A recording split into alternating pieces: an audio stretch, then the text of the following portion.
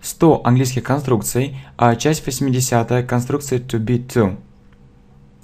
Итак, как переводится данная конструкция? Давайте с вами посмотрим это на конкретных примерах. Итак, например, вы читаете или слышите следующее предложение. He is to arrive. He is to arrive soon. He is to arrive soon.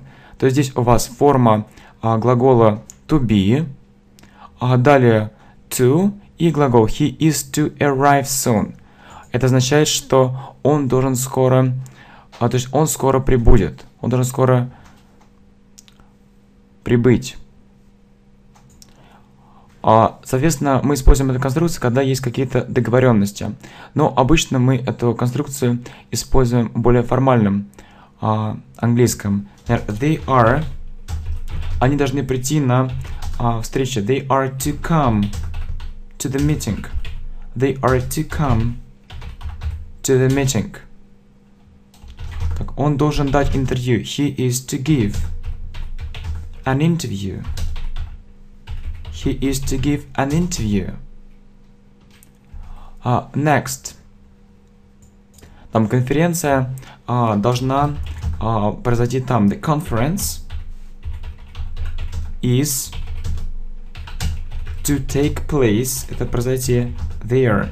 The conference is to take place there. Next. We are to, мы должны, нам зарегистрироваться. We are to register. We are to register. Далее. They are to return tomorrow. Они должны вернуться завтра. They are to return tomorrow. Ну и, соответственно, также конструкция появляется в прошедшем времени. For example, he was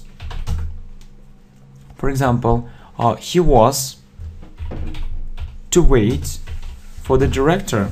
Он должен был ждать директора. He was to wait for the director. They were, они должны были, they were to cancel